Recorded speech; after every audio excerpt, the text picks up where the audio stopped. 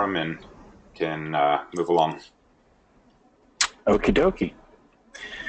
Now I lost my place. Here we go.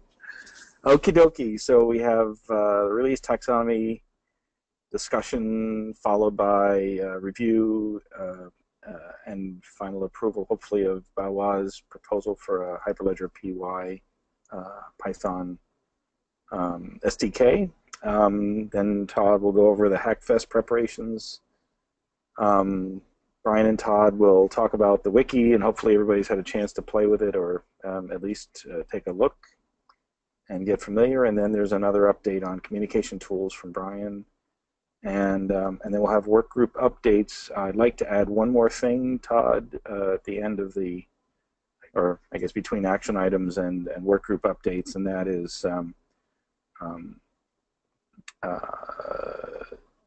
just a reminder about the and an update around the collaboration around the Blockchain Explorer.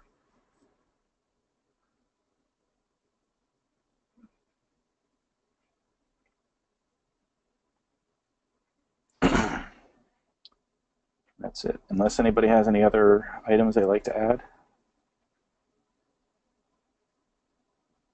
Okay. So first up is the release taxonomy, and I was just going through and noticing, I didn't get a chance to, that there was a bunch of comments. So for those of you, and I think everybody who's commented is on, so maybe we should just go through them and review. Is everybody okay with that? Yep.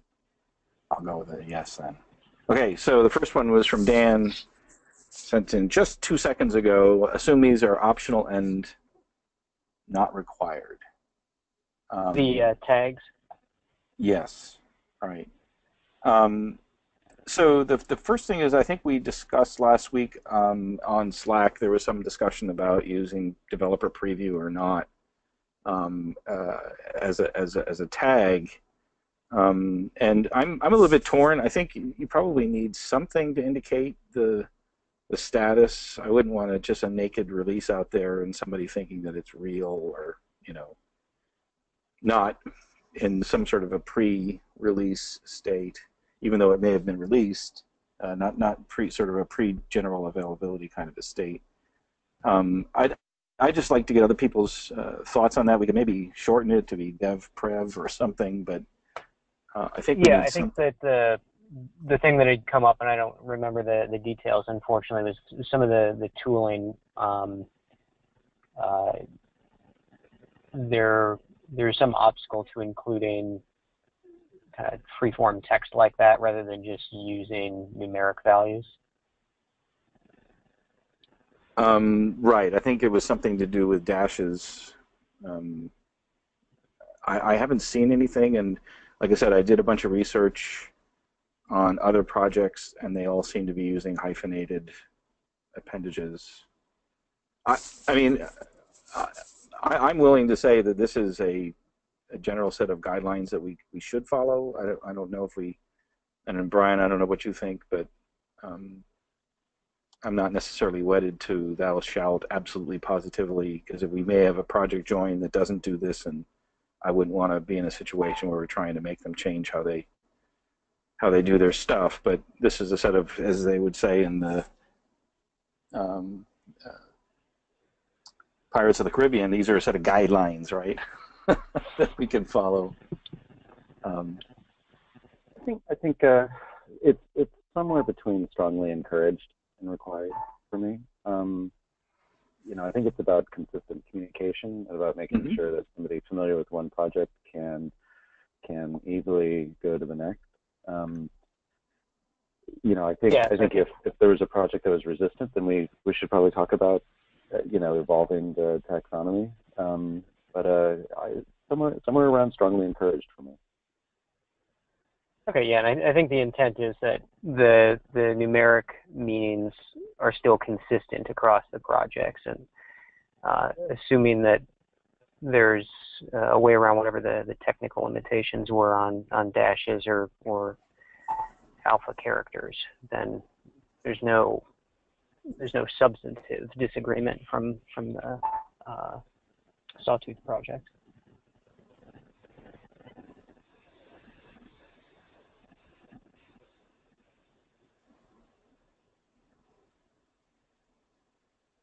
So should I change this to say something like strongly encouraged to use the following tags? Brian? That's probably the right thing. Or strongly encouraged. Yeah. I don't know exactly the wording, but I think it has to be along the lines of, this is what you should use unless you have really good reason not to. So something along the line of should is, I think, what we are looking for.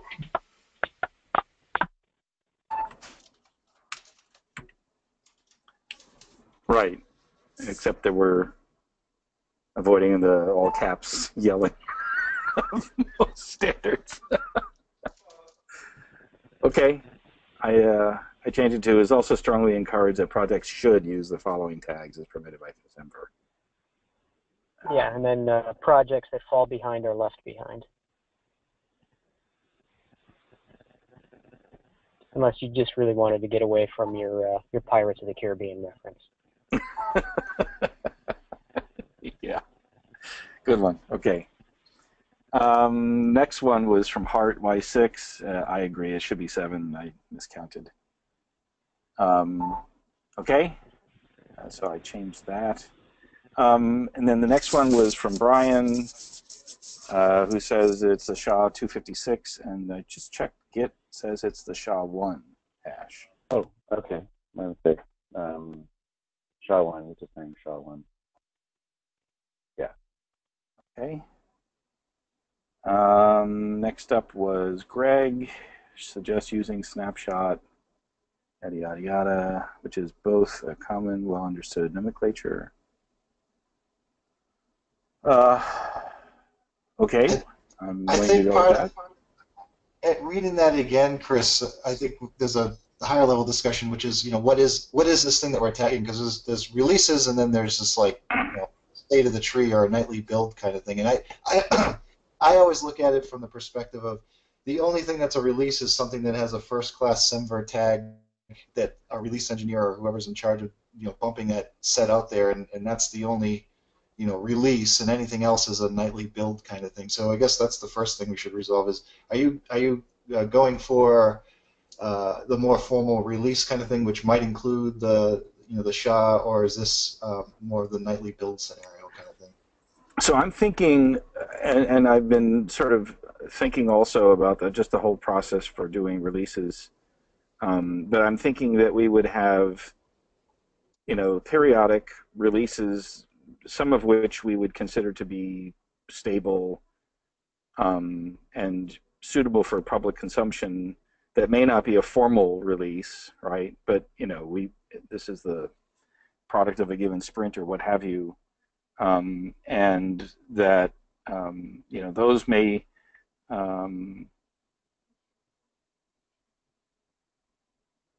those may be interspersed with periodic unstable builds that people are, a lot of projects tend to put out even the unstable build for some people to be able to pull down and play with, but that we should between what's stable and what's unstable. Agreed. And I think that separation is definitely important and should be captured. The only concern I would have about anything that's construed as a somewhat formal release, even if it's an intermediate, is that the SHA stuff doesn't play well with that in terms of versioning, packaging systems and whatnot. So that would be my only concern there. The semver tag plays perfectly with it, but when you start throwing Git hashes in there, they have no way to evaluate which one's newer. This is true.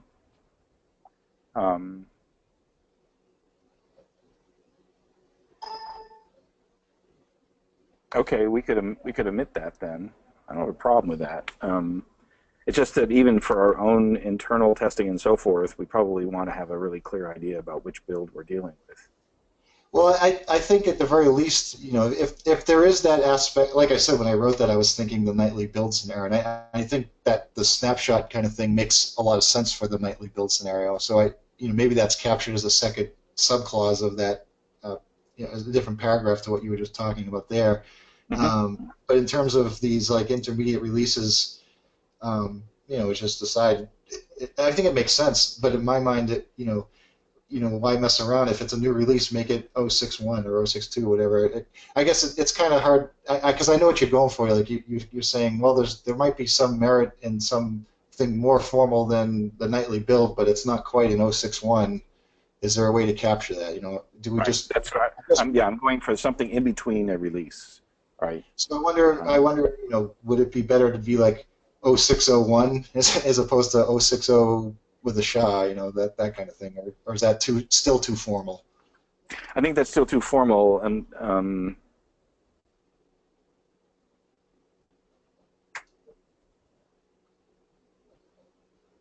I mean, I guess like an 061 and then latest. I don't know. I was going for something that's like it's it's in a branch. It's still evolving. But we do want some people to pull it and test it, and then we need to be able to sort of clearly make an association back to exactly which one they're talking about, right? If there are multiples of these things. For what it's worth, I mean, I've seen this kind of thing in other systems like Maven Coordinates, and they use the snapshot for that. Okay. So that that just designates that it's a moving target that represents some state of the tree that's in queue to be whatever the first level. So we would do this. It wouldn't necessarily be published. Right. Certainly not to any Docker hubs or anything like that. But we may have it available for people to just sort of pull and. Right. And just to be clear, you could push those to Docker Hub if you wanted to. It's just going to. We could, but it would be very polluted. Yeah. Right. It would be compatible, just not be rude. I could go with snapshot. I could do that.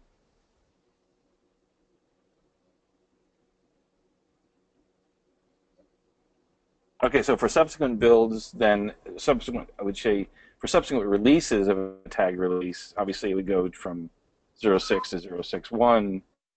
But for interim builds, we'll go with snapshot. Does that make sense? Yep. Okay.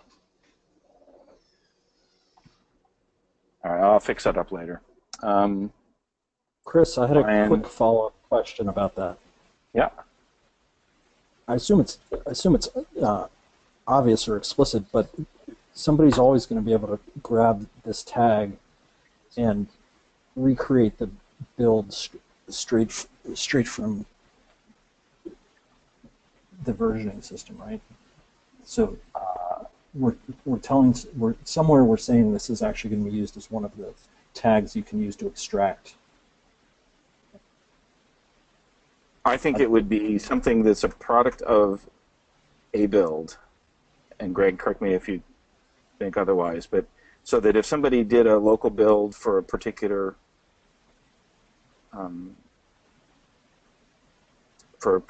commit level, it would be reflected. We did talk about whether, and then we also talked about doing something so that if you're doing a local build, indicating whether or not there's any uncommitted changes, although that could be trickier. Jeremy, I think to your point, you were getting at, if I did a local build of a given commit level, it would produce the same tagged version as if we were to do that out of our Jenkins build. Is that right? Yeah, that's essentially my question is, if somebody sees this tag set, can they recreate the build? Because the assumption here is not just that we need to use this to communicate some sort of understanding of the state of this thing, but also that we can how easy it is to reproduce. So my thoughts there that for formal releases, that's absolutely positively has to be nailed down to a concrete rep spec. So 06 developer preview is going to be a tag, right? And that's reproducible. And then from the perspective of the nightly builds, it can go either way. Most systems I've seen tend to just say snapshot, and it's kind of like it's the latest of the development for the projected release, projected next release, and you can't necessarily pin it from the version number to a specific commit.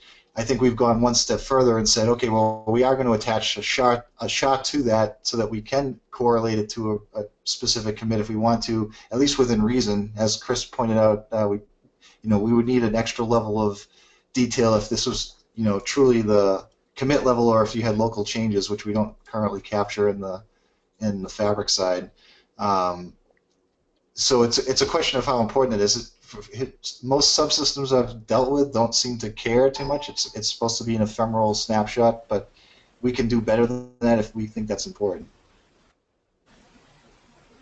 Well, I was just thinking in terms of if somebody pulls down a build, they find what they think is a bug, they post something onto Slack or the emails. It could be that we just ask them to recreate it with the most recent one, or somebody who's trying to help could go and pull it if they knew, say, the snapshot number. Right, and that's where the SHA comes in, right? So that if we add an additional component to the tag, which includes the SHA, we at least have some semblance of hope of figuring out where it came from when they were with the version number. And I think that's pretty cheap to add. The only extra level of complexity is whether it's truly that commit level or had local changes, and even that's not that hard. I couldn't get it to work in a short time frame, so I gave up. But I think it's achievable. And obviously, if their build indicates they had local changes, we can't necessarily say, well, these were the changes you had, but we can at least know that it wasn't what the SHA implies. Exactly, and that's probably good enough. Right. Okay. All right, so I'll clean that part of it up. Should be an N for RCN. I'm not sure where this goes. Oh, I see. Add one. Yes, okay, I agree with that. Yep. Arnaud had the next one. I find the unclosed state terminology clunky. Open state. Okay, I'm okay with that. That's obviously minor editorial stuff. Yep.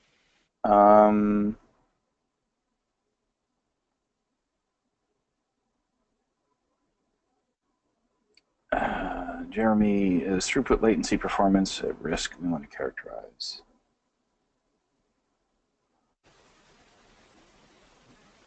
Alpha. I don't know. What people think? I don't want to reopen the prior risk management discussion, but that was just where that question was coming from.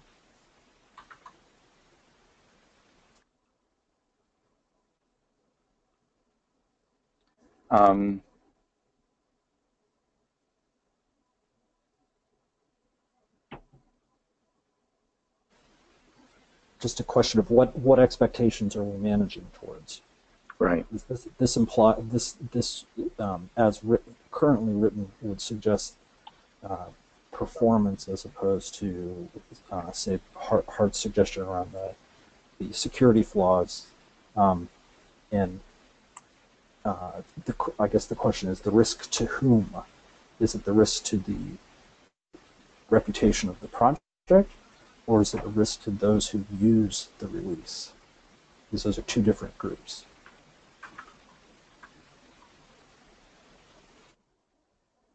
I think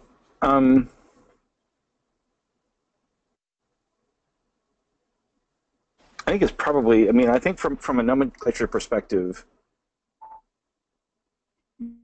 maybe we can omit this, but I do think, to your point, Jeremy, that we probably do want to make sure that there's clear set of published expectations that one might have from an alpha. Right. I mean, we may want to publish it, and it may be slow as molasses, but it does everything we proclaim it to do. and we understand what the problem is, and we're going to fix it in the beta, kind of the thing, right? And so we might go out and just set the expectations that, well, this will only achieve 500 a second or whatever throughput. We understand what the problem is, and we're going to address that in subsequent releases, but this is suitable for testing. I think as long as we are clear on setting expectations when we do a release, that we will be covered. But I mean, again, I wouldn't want to necessarily say, well, we can't put an alpha out because it's slow, right? No. Agreed. What do others think? I don't want to just sort of make.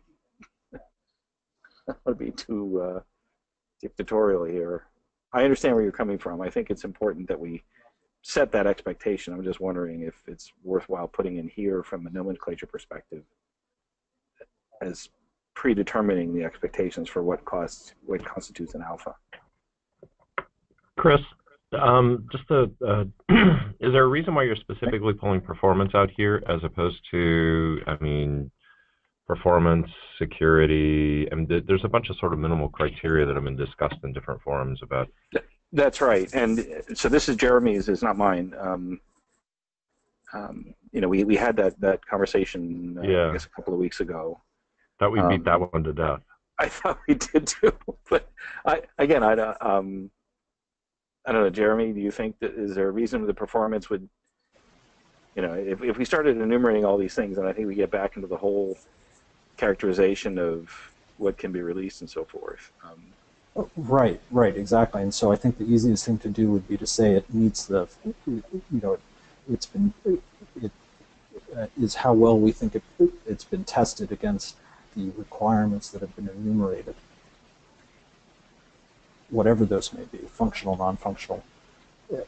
Because I think what you're just implying is just, it's just how much confidence or process has gone into it. So the easiest thing to do is just to say how, something to the effect of how much we think it's, how close we think it's to doing what it's as you said, we say it's doing.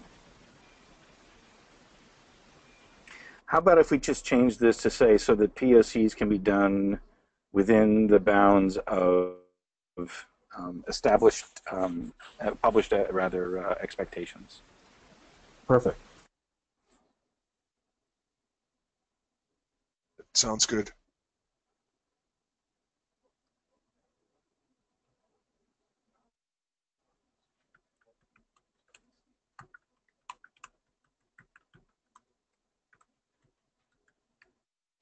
Okie dokie. I think aside from resolving, oops, I clicked the wrong one, Jeremy. I kept the other good one.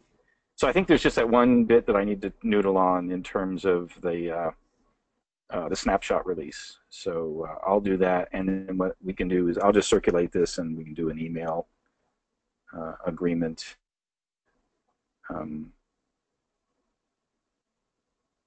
Okie doke.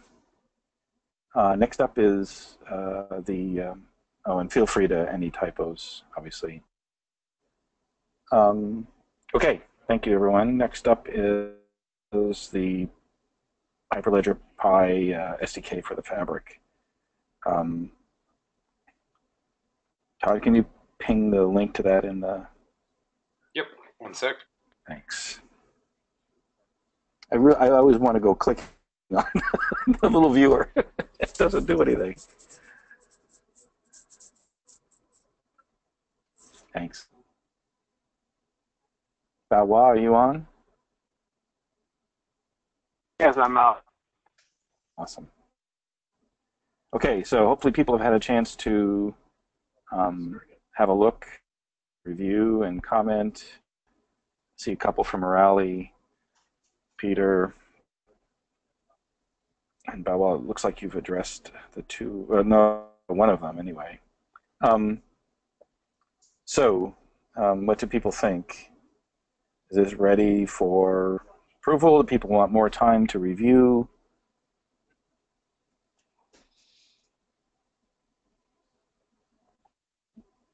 Any concerns? I think one of the things that we had asked Bawa to do was to go back and see what additional support he could garner to help and to sort of to augment from a development perspective to get additional people to commit to helping with the development. I don't know, Bawa, did you get a chance to get any feedback on that? Yes, actually, I got several feedbacks, and I also asked people to send me the CV, their resume. And after checking, I select those 4 people, 2 also from IBM, and the other 2, one is from NiceSkill, and another one from the Zhejiang University, who is a student. I guess all these 4 people are very exciting to support this project. Okay. And in terms of how the project proceeds, my understanding is this is sort of being is going to then follow the there's a, I guess, between the Python, the Java, the Node, and I think a Go proposal sort of in the wings, where everybody's collaborating on a sort of a specification for the SDK. And so I trust that the intention here is that if we start this project, that it'll follow whatever we all collectively agree to as the sort of the framework for the SDK.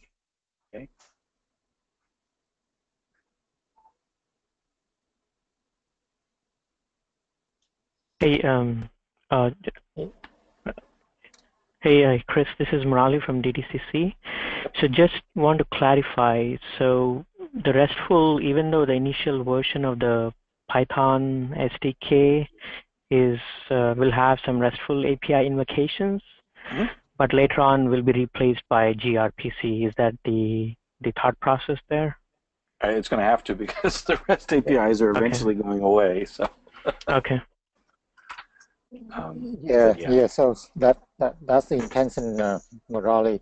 Bawa, I believe that you are also part of that SDK working group, right?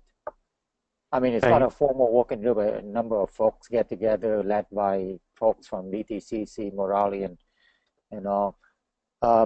So I guess this would be one of the implementation then, Chris. That's what I was trying to get clarity on, rather. Yeah. Okay. So I think we should de-emphasize the REST support here, and start looking to 1.0 instead, and focus more on gRPC.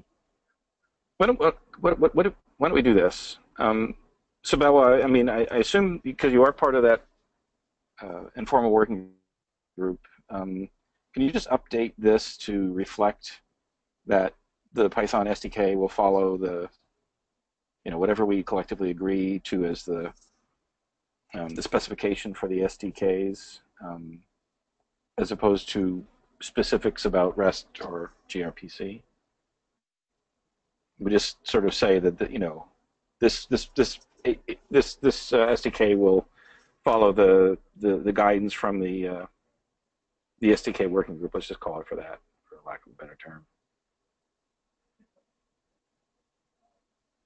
Yes, actually, the initial implementation of the project is based on the RESTful API.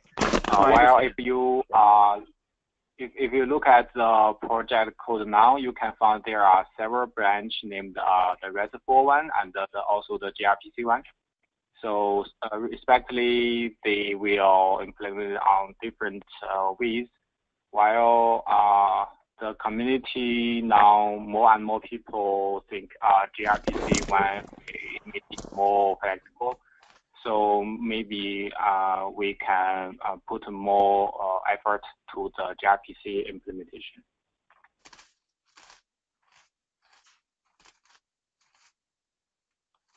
Okay, but all I was really asking is in the proposal itself, just to replace the discussion of REST or gRPC and just say that you'll follow the approach agreed to by the SDK working group. Yeah. I will follow the spec after we have finished. Yeah. Right. Okay. That's all I'm asking. And so you have sound like 4 or 5 people interested in contributing. That's good. And it's a diverse community. That's a good thing. So I guess we could put it to a vote. Todd, you want to run a roll?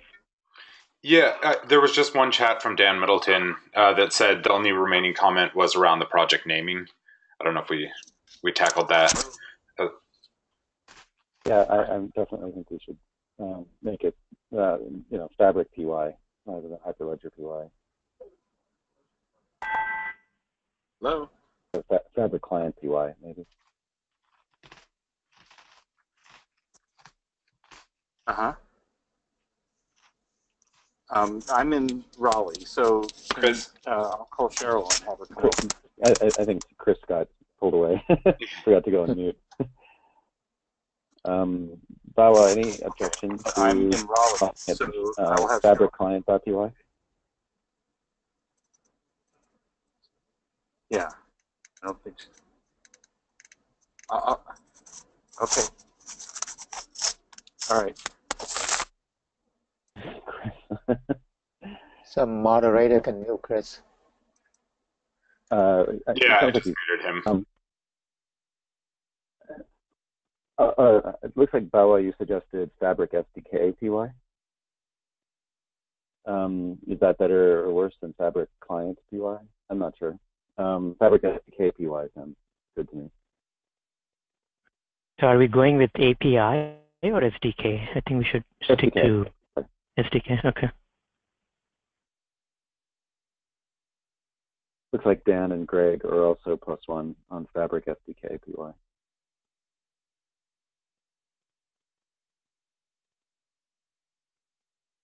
Looking at the comments in the doc. I don't know if Chris has returned yet or not. Sorry, I had to take a call and I was muted. I'm back. Chris was discussing the name at the top. Hyperledger. Oh, I see. Yeah. Changing that to Fabric SDK PY. That sounds good to me. Okay. Do you want to edit? Do you want me to?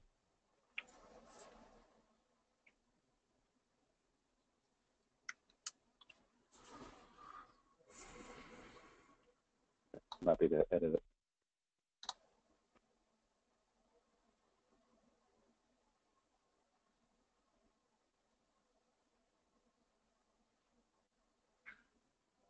Oh, it looks like I only have suggesting role. I don't have actual editing.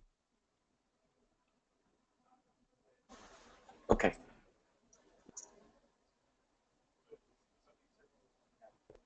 Mess that up. Chris, I don't know if you have actual editing on the doc. I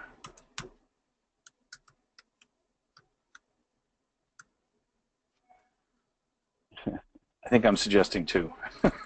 Okay, yeah. Okay. Okay. We'll go with maybe it. Bawa can. Somebody will have to go through and edit the other references, but Right, are we all good? No, Apologies, I had to drop off for a second there, but are we all good? I didn't get the results. We didn't vote. Oh, we didn't vote. Oh, okay, I'm sorry. I thought a bunch of us already voted in the chat. Oh. Yeah, so I can walk through really quickly now. I think we still have quorum even though Dan dropped. So I'll just do a quick run through. So Arnaud? He says yes. Oh, okay. Bin? Yes. Chris? Yep. Greg? Yep. Hart? Yep. Mick? Yes. Murali? Yes. Tamash? All right. So that passes unanimously. Okay. I'll have Rai set up a project and I'll ping you Bawa where you can pour it into. Okay. Next up, is EU Hackfest. Yep, just really quick update for that. The Hackfest is confirmed. It's in Amsterdam, October 3rd and 4th. We do have a registration page now live, so if you're planning to attend that, please register as soon as possible. I'll send the link out again with the minutes that'll go out later today. In addition, there will also be a hackathon that weekend, October 1st and 2nd, also in Amsterdam, slightly different location. And as soon as that registration page is live, we'll certainly share it out with the community.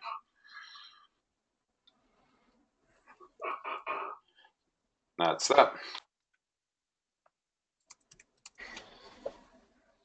Could we also have a wiki page that folks could tee up some big agenda items?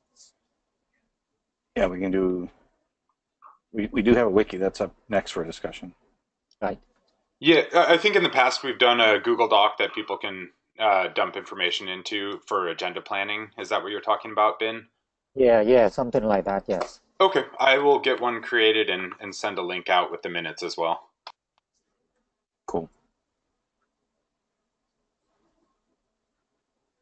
Okay, next up. Jesus. Oh, this is so annoying. Hello. There we go. It's the wiki migration. Wiki discussion, yeah, right. Yeah. So this is Brian. We stood up a test wiki on Thursday.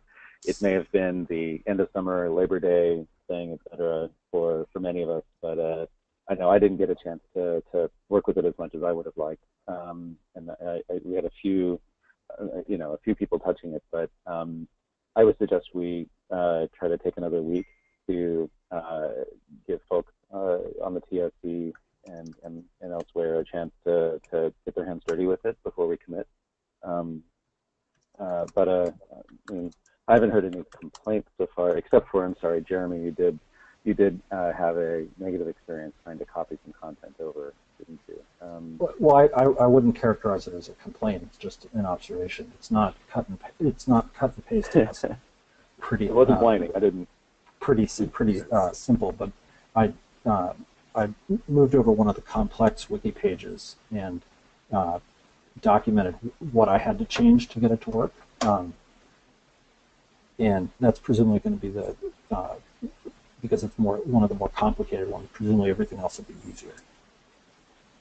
And just as an observation, I did a git dump of the existing Hyperledger repo wiki, supposed to say the Fabric wiki, and there are probably 110 pages, some of which we can move, some of which we can just leave. It might make sense to leave behind.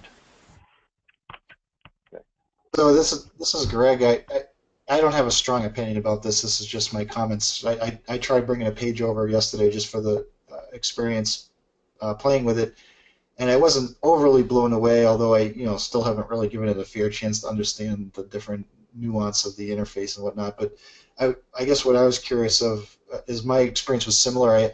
I dumped the original GitHub wiki and tried to port a page over, and I basically had to rework almost all the syntax. It wasn't compatible. So I'm just kind of curious, like, why did we choose this one? Was there something? Were there others evaluated and we picked this one for a certain reason, or is it just we picked one randomly? Because maybe there's one that's more compatible with the GitHub Markdown than what we have currently. Yeah, this is so there's a set of wikis that the Linux Foundation IT department is willing to support. It was this, and I believe it was told at one point that Confluence was supported, but then it was suggested that instead of Confluence, by the Linux Foundation IT department, that we go to DocuWiki instead. That's been a little opaque to me. Now there is a Markdown module that installed on this, and I don't know how to invoke it. I don't know if it's like a set of tags that you use at the beginning or at the end of the stretch of content that you paste into the edit window. But there is some documentation available for that when I was looking at it before. So I don't know if people had had a chance to look at that. Let me see if I can Were you reworking Markdown into the DocuWiki markup language, or were you cutting and pasting the Markdown as is and needed to just rework the Markdown? So I dumped the GitHub to, I exported the Git tree, whatever that mechanism is that GitHub has, and I copied the raw Markdown over, and then I had the port, from the hash to the equal kind of headings and things like that. Like I said, I don't have a strong opinion. It just was not as smooth as I would have liked, and I still don't know how to do things like the, in the GitHub Markdown, like, backtick, backtick, backtick gives you the, the raw, like, kind of text output, and that wasn't compatible with DocuWiki, so I have to go figure out what the syntax is to mark that as raw text and things like that. It seemed, in the past I've played with things like TWiki and Confluence even, and they seemed a little bit more natural to me to figure out from just using the interface for 2 minutes than this did, but like I said, that's not really a fair evaluation because I only looked at it for a minute. But it did seem to be, at least in the form that I was using it, a little bit of work to go from the old format to the new, but maybe there's that module you mentioned that could make that easier.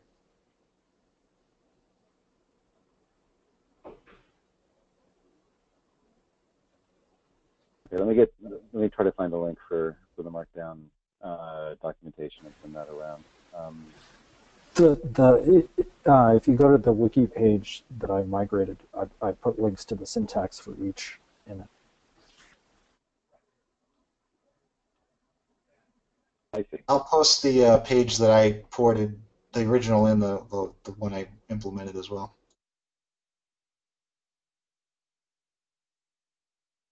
It is a pretty complex page, though, and it does look pretty nice. I mean, I'll definitely say this is better than GitHub wiki. So this has a table editor. This has a better navigation mechanism. So this is this is definitely an improvement in that way. But I don't know if it has, for example, an Emacs plugin or some other things.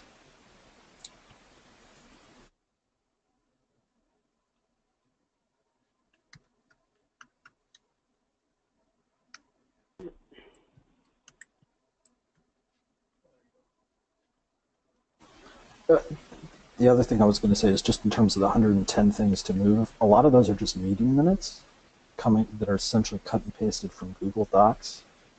So those should be either really easy to move or, depending on what the policy is with meeting minutes, it might not need to move them at all. Yeah. Thanks for starting that spreadsheet. I think that'll be key when we start moving some content over. I feel like there's probably still some hesitancy to committing to this. Do we want to take another week to play with it?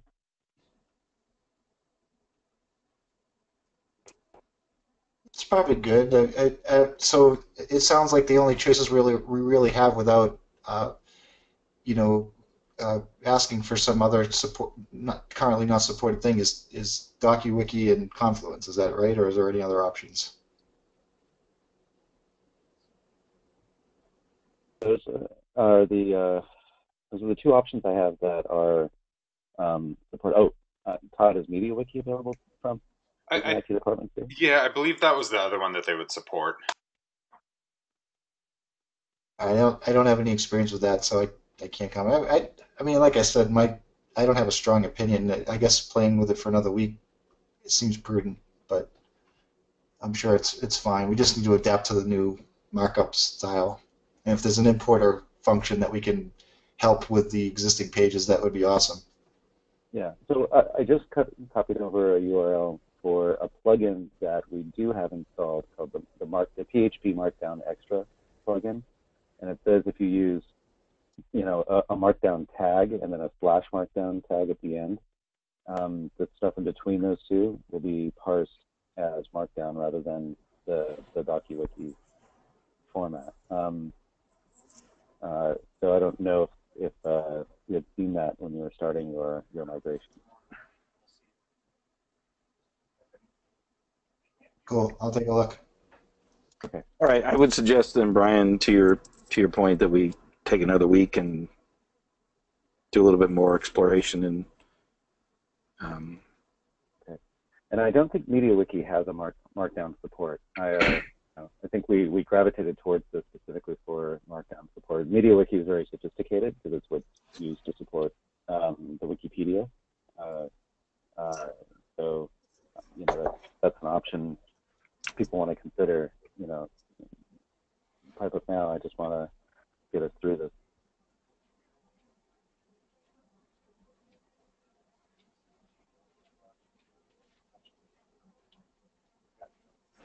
Okay. All right, let's take another week.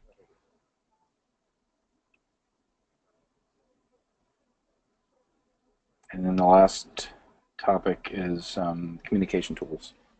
Well, the second to last topic. All right. Todd, do you want to talk about Discourse? Yeah, just really quickly, as of early this morning, we do have our Discourse instance up that we can poke around with. It is a trial version for several weeks, and we can decide if we want to move forward with that. We just need to go in and do a little bit of configuring, and then we will send the link out to everyone so they can kick the tires of that, and we can regroup next week on any learnings or questions, comments, concerns with that, and evaluate just as we are with the DocuWiki right now. Okay, sounds good. And on a potential replacement for Slack, there's a tool called Rocket Chat. Somewhat claimed to be a Slack clone. It's open source. It's also something that right now we would probably use as a hosted tool, but I'm cutting and pasting a link to a demo to it. If it's something people want to also check out and give an opinion on, that would be good. And it's something we'd have to look at. Can we integrate it with the Linux Foundation IDs? Can we make sure that we can deploy it in a way that's accessible from China? Because for me, that's one. The two main things that I'd like to get from a Slack replacement are A, getting past the 10,000 message limit, and B, being able to be accessed from China, which Slack is not. And so Rocket Chat as an open source clone is appealing from both those perspectives if they actually need it. Actually running it in a hosted environment, we have to see what the business terms on that are. But if we like the UI, we can make the case to Linux Foundation IT that they support it and potentially move to that. That's the other stuff. Okay. So just to be sure I'm clear, so we would play around with this hosted version, but if we like it, then basically we're going to look to see if the LFIT staff can host it so that we don't have an archiving issue, right? So yeah, the first step should be evaluate the functionality. If we like it, then we will see if Linux Foundation IT will support it. If not, or not on the time frame that we like, then we look at running it in a hosted environment. And Rocket Chat does have a host, the company that makes the open source product also does, provide a hosted platform for it. So we can look at the business terms around that, and if they're not as onerous as Slack, then we can run it. Then we can look at, it has to be a decision on our side, I guess. If those business terms are too onerous, then we have to look at other options. But I'll work on the business terms issue as long as others can look at the tool and see what they think. That'd be great. Okay. Thanks.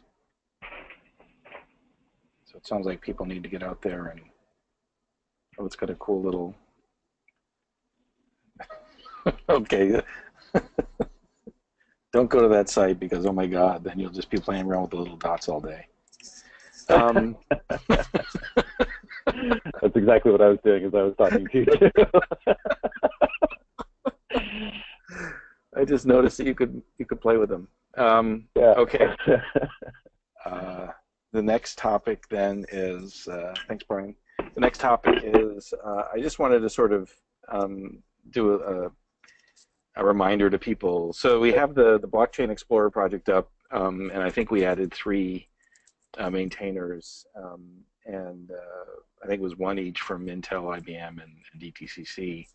But we also put the 2+2 rule on there, and so we've had some commits, some chain sets submitted, and none of them have ever landed and been reviewed and merged. So I just what I did was I asked Rai this morning to reduce it to non-author core review, and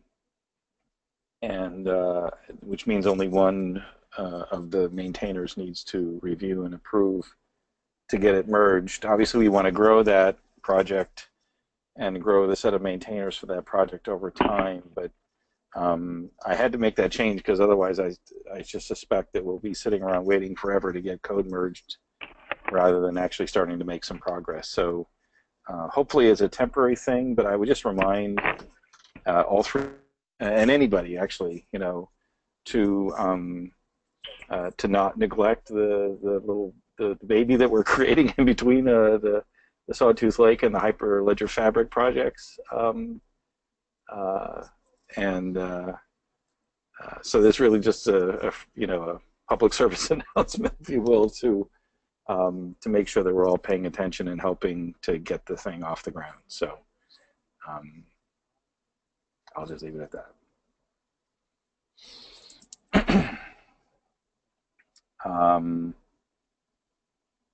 Okay, next up is work group reviews, and the first one is requirements. Hi, good morning. Alex here. I've been working on the derivatives use cases, pretty much closing up all the financial use cases that we have. I started the discussion in a section in the requirements document as to privacy. So that's where we are, pretty much. I'm rallying the group to start writing the main document, and the progress there has been a little slow. Hopefully, I'll get someone to help me with supply chain use cases and use cases that are not my primary expertise. Otherwise, I'm handling most of the financial use cases and tackling privacy and confidential transactions. Okay, hopefully, I think, summer's over and everybody's back to school and back to work, and hopefully the summer doldrums are over and we can start seeing a lot more collaborative contribution. But thank you very much. I hope so. Thank you. Next up is Ram. Got a note from Ram. He's out this week. No significant updates to report, and he will report in on progress next TSC meeting. Okay. Next up is Dave. Hi, yes. Thanks. Yes, the white paper working group met yesterday, and key thing that we discussed was the walkthrough of the white paper. Again, our goal is to be able to remove the draft labeling time for the Sebos event, which is at the end of this month.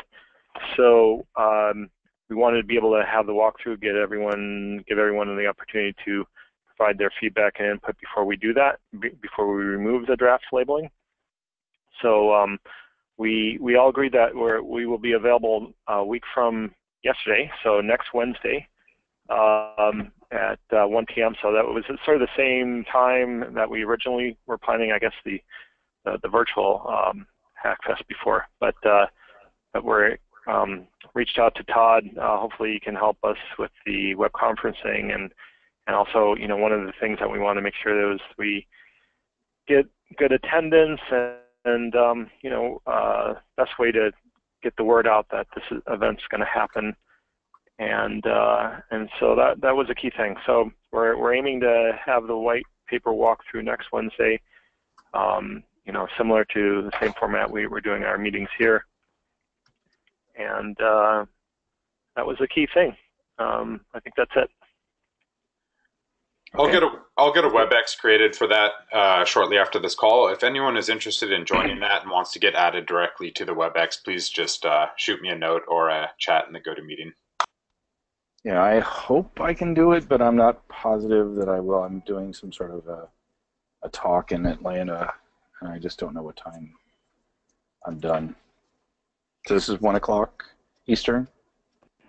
1 o'clock Eastern, but you know, I mean, if I'm just sort of thinking, well, we should have probably discussed, but maybe it might be a good idea to put out a little poll to see how many people we could actually get on that date, and if there's an alternate date. It's just that we want to get this done, you know, in time that we can get the feedback, get the edits in, review them prior to SIBO. So yeah. So I asking for some feedback here. Do you think we should just go ahead and schedule this for 1 p.m. next week, or should we do a poll to find out what would be most convenient for everyone? I think you should go ahead with as many as we can get. If it's really lightly attended, then maybe we should try and find another time. You know, the other alternative, I suppose, would be we have an hour and a half next week on Thursday, and we could take maybe an hour and try and get that, use that time for that purpose. Well, so why don't we go ahead and so we could just schedule it for next Wednesday. We'll do it, and if attendance is particularly light, then we can either, you know, depending on the agenda for next week's working TSC meeting, we could either cover some of it there or schedule a follow-up, you know, a day or two later for people that were unable to attend. Sounds good. So let's, Todd, let's do that. Let's put an hour on the agenda for next week, regardless. And okay, sounds good. Okay. All right. Next up is Christopher.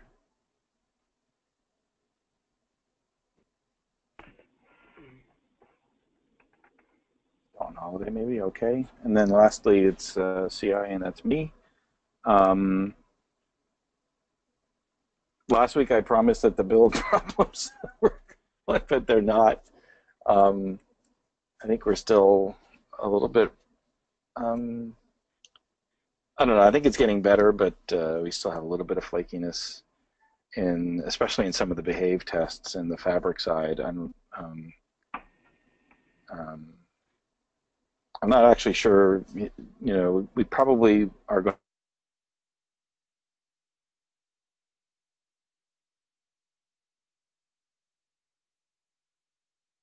CI and only run them periodically, because it's really annoying to have to constantly re-verify because we have indeterminate test results. I don't know, Greg.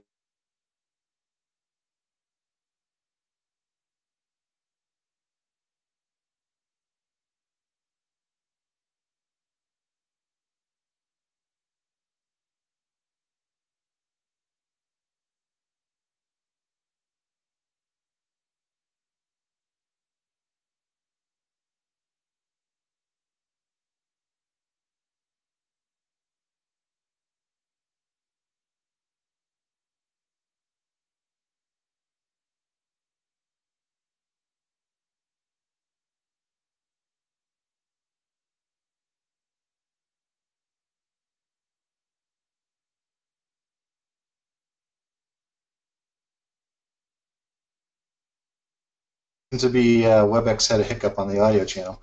Sorry about that. Sorry, so what was the question again? Well, I was saying that the behave tests are still really annoyingly flaky. Oh, yeah.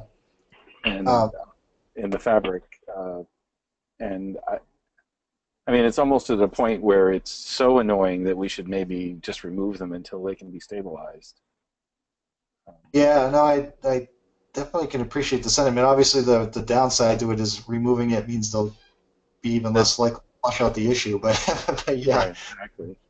I mean, when it's at the point that you can't make forward progress, it probably needs to have some kind of alternate thing. So I wonder if there's anything we can do in terms of like having, I don't know how the Hyperledger, the Linux Foundation's Jenkins setup is, but I know on Jenkins that I've run on my own projects, it's generally fairly flexible in terms of the type and breadth of jobs you have. So you could have, even though we only have one Fabric Git, you could have multiple jobs that do different things in response to changes to Fabric Git. So would it be possible to have kind of like just one job that's looking at the unit tests and another one that's looking at behave, and at least the folks that are impacted by whatever's wrong with behave would still have that CI benefit, but it wouldn't necessarily block the Garrett notion of what's ready to go or something along those lines.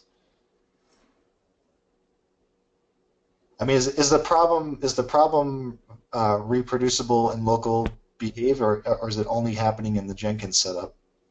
I guess I've noticed flakiness of some of the tests, right, on both on Jenkins and locally. I mean, it seems to it's be not that as bad locally because it's only like 10 minutes as opposed to a half an hour on Jenkins, but right. I mean, it seems like if there's a test that's notoriously flaky that's reproducible on local, maybe we should just remove that particular test from the mainstream suite. If we're having general problems with behave specifically in Jenkins and not locally, maybe that would be where we consider that alternate job path to just so that we keep the the notion of whether it's working or not available to the people that need to fix it. I don't know. That's the only thing I could think of. I could definitely, I could see it go either, because then the alternative is just leave things the way they are, and that motivates people to fix it. But at the same time, it's painful for everybody else that's not in that path to have their Garrett jobs get a -1. Right. Ben, are you still on? I mean, is there something we can do to? I mean, I know Jeff is working pretty hard on this, but it's really painful.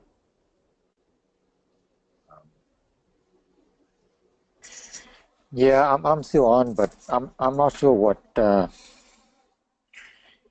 I guess some of us need to get together and look at the problems. Well, some of them have been related to bad Ubuntu images or. Yeah. But there's interspersed with that is a constant, steady stream of failing behave tests that you rerun them and they run fine. So yeah.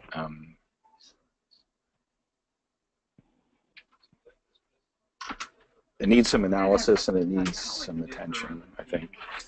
I know Jeff's on vacation this week, but maybe we can just disable them periodically and then get them back in as soon as possible.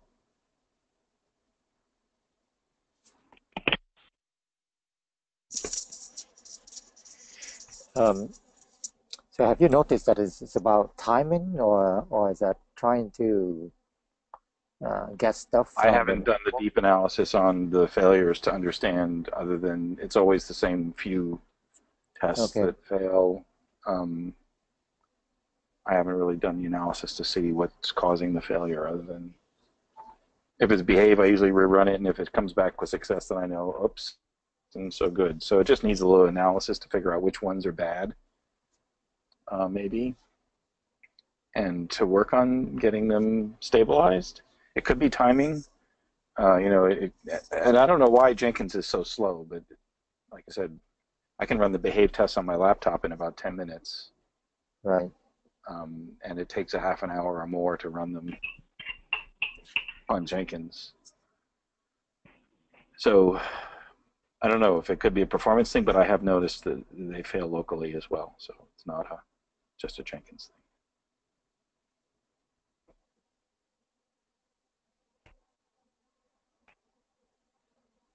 Okay, yes, we take that up next week when Jeff is back. Okay. In the meantime, then I guess we should disable it.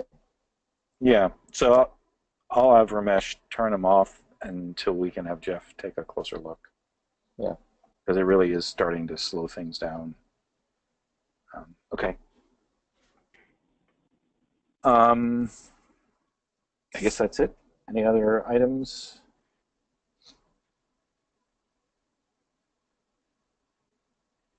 If not, everybody gets about 15, 20 minutes back, and we'll talk to you all next time. Thank you. Thanks, guys. Thanks. Thanks. Okay, bye. Bye.